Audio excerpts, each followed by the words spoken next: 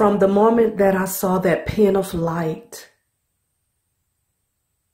it was just a small light, which grew and grew and grew the closer I got.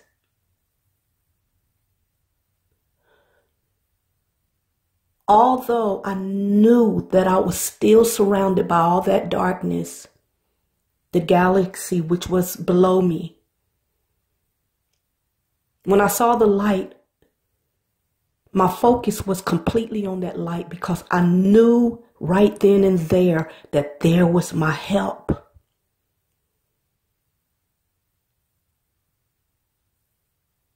You know, a lot of times when I think about God's creation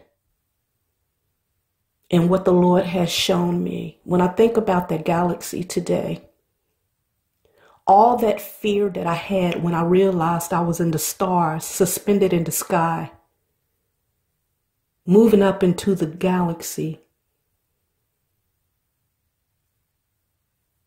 fear had just completely took over me. I knew that I was an alien, because what I mean by that is no human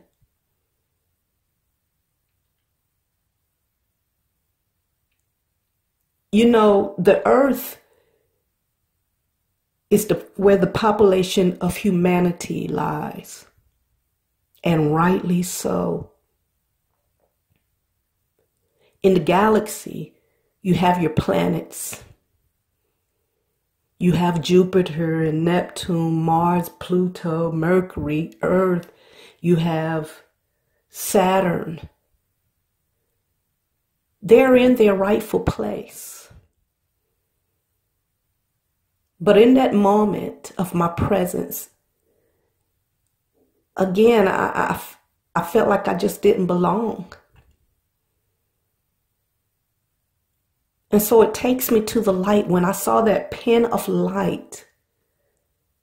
And even in that moment when I was in the galaxy, there was a time that I was just kind of wondering, does anyone know I'm here? No one knows I'm here. I felt like no one knew I was there.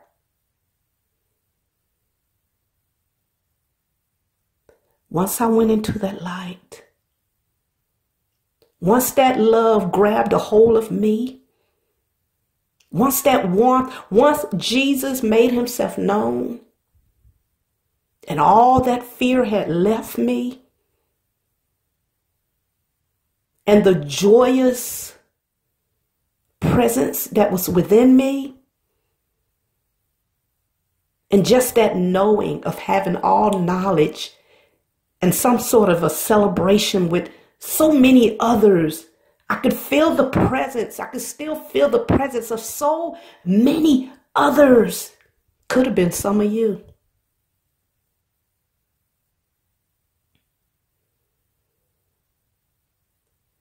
When I came out of that light, and I ended up in the clouds, and everything had vanished, what the Lord told me I would not remember. And after being shown and given a tour of the heaven, wondering why the Lord closed that sky like that, the next thing you know, I began to see what could have been millions or maybe even billions of very small, sparkling, pearly looking, brilliant. What I thought at first, I said, I'm back in the stars. The sky had then turned to some sort of a baby bluish look. And when I saw those little pearly beings that I thought was a star, I was back in the stars again. The Lord began to take me higher. I began to go higher in the sky. And I noticed those little tiny specks of pearly beings, shiny beings were moving around. And the higher I got, God placed my eyes and caused me to focus on one, just one of those beings, as all the others were still moving around. And the closer I got, I noticed that this being had kicked off. It kicked off and began to fly. And that's when I yelled at the Lord again. I yelled at him. I said, "That's not a star." He knew what I was thinking all the while. I'm going to stop right here and say this for a moment. You know, a lot of times, you know, God loves his children. And I believe in my heart that we make him laugh. Because I yelled at the Lord. This was the second time I yelled at the Lord. And I told him, I said, "That's not a star." I said, "That's an angel." This particular angel was an archangel. He was kneeled down when I first saw him. You know how a group of people are about to race? You're at a race and they're all kneeled down. And then you have the person that's doing the counting. He's counting backwards. He goes, "On your march, get set." And they kick off. Before they start running, they kick off. Well, this was what this particular archangel did. He kicked off and he gave one good flap with his wings. One good one. And he was moving. And that's when I yelled at the Lord. And when I looked around, all of these beings were flying around. It was so many of them. Their wings were humongous. They were humongous beings. They were everywhere. They were beautiful. I can see their angelic bodies. You couldn't tell if they were male or female. You couldn't tell. They didn't have figures like that, but you knew they were bodies. And now I'm pretty stunned.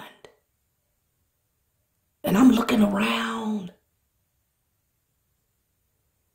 And I can't get my eyes off of them. I had forgot about yelling at the Lord about closing the sky. And already I can't get my eyes off of these angels. They were beautiful. It was so quiet in there. And they were all flying around the heaven I had just seen, as if they were watching over this particular part of the heaven. They were like guiding. And I'm just looking, and the Lord is just checking me out because I'm stunned. I'm looking. And I'm thanking God. And then I began to question the Lord for the very first time about my very own being. Because I was so surrounded by so many angels, for a moment I thought I must be one of them. What am I? Who am I? What am I then? I asked the Lord. I said, "Lord, do I have wings?" And I began to move around as if I was trying to feel in the back of me to see if I had any kind of wings. And for the very first time, that's when I noticed I have no body. I had no body at all. And for the very first time, the Lord asked me a question. Do you remember before you went to bed last night, you asked to die? God asked me, did I remember? Because the night before I had asked to die, I had actually asked God to kill me. I didn't want to wake up the next morning. And I had told God that boldly. He asked me, do you remember you asked to die? And when he said that, I was still kind of looking at the angels, but now I'm listening to what he's saying. And for a moment, I tried to think. And I couldn't think. I had no real thought. I had no earthly thought, and I knew nothing he was talking about.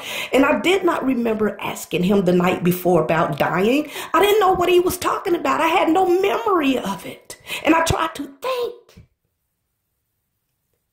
I couldn't remember anything. I couldn't remember my children. I couldn't remember earth. I couldn't remember anything about me, my own being. But I knew it was me, but I just didn't know who I was in that moment. I was dead. And for the very first time, I thought in my mind, my dead mind, like, I'm dead, I'm dead. And that's when the Lord let me know right then that I had died. He let me know, Allison, you died.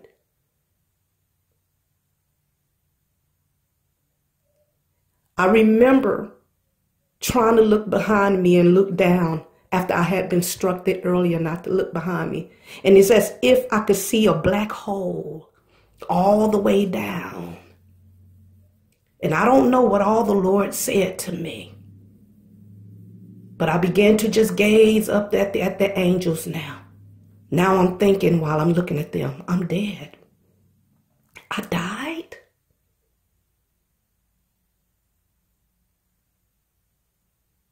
And in a twinkling of an eye, I was back in my body. I'll never forget it. I was still in the same position, in a fetal position, as I was at 7:30 p.m. the night before. And the very first thing I did that the Lord allowed me to do, I raised up my head and I looked over there on my dresser. And those red digital numbers read exactly 3:30 a.m. I had been dead for 8 hours. Immediately, I jumped up, and everything that had happened to me from the beginning of being in the pure blackness all the way to the Lord letting me know I died, it began to come back to me. I was seeing it. It was coming back to me. It was going in me. It was coming in my head. It was in my head. And as I'm looking at this, all come back to me, every piece of it, every bit of it, I began to praise the Lord at 3:30 in the morning. It's pitch black outside. It's still dark. I looked through my ceiling with my spiritual eye and looked up into the heavens, and I began to say, thank you, Lord. Oh my God. What just happened to me? And it's still my testimony today. I can still remember it. Although I wrote about it, I don't need that book. I don't need to read anything. I can remember all my testimonies. They're alive, that's why. I didn't have a rapture dream. I didn't have a vision. This was real. I died for 8 hours. I know. And if you want to know how I know, it's because I was there. God bless you.